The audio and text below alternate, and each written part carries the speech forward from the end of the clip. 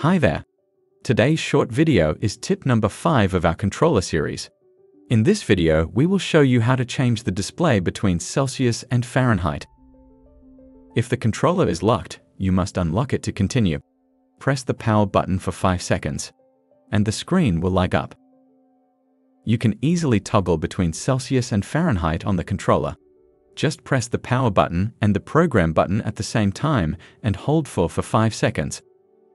You can repeat that process to toggle between the two temperature modes.